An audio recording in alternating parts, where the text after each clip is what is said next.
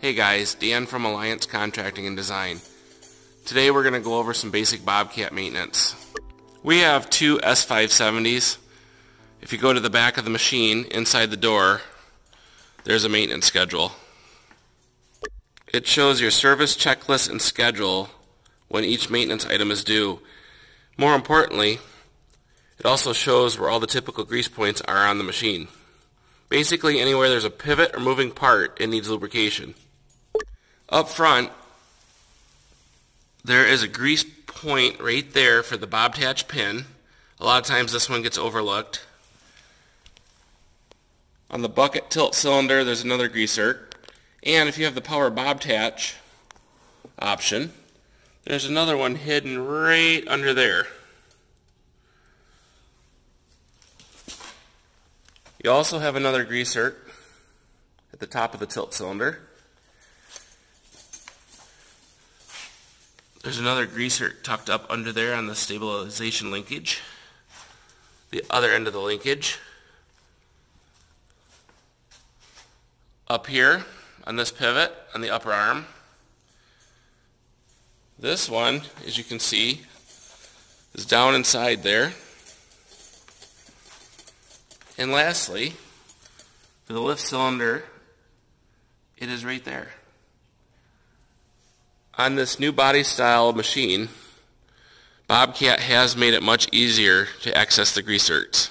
They're not as hidden as they were previously. When greasing the machine, it is important to get the grease zerk on securely and tightly. You want the grease to go in the fitting, not outside of it. As you can see here, the grease is oozing out around the zerk, not going in it. That tells us that there is a problem and we need to free it up. These machines are freshly washed, but typically, before greasing a zerk, I recommend taking a rag and cleaning off the dirt so you don't force the dirt inside of the bushing and the fitting. This makes a clean passage for fresh grease to come in and expel any contaminants.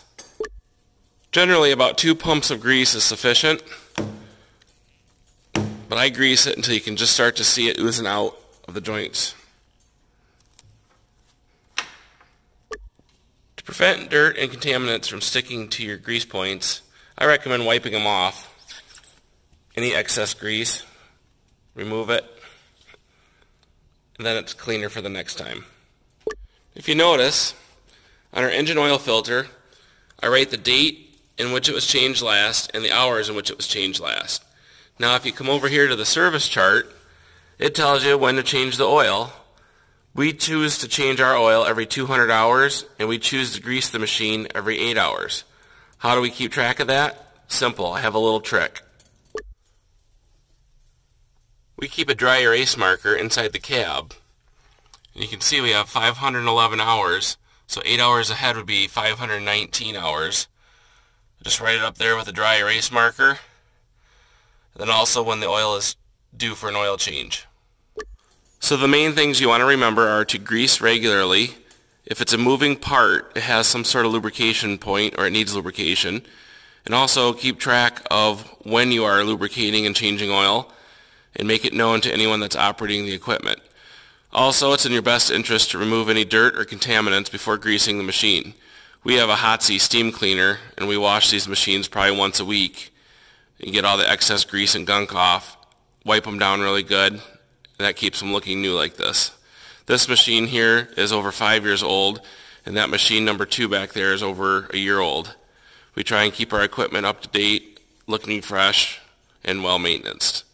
That way it's less downtime on the job site, and it gives a good company image. Thanks for watching. Hope this helped.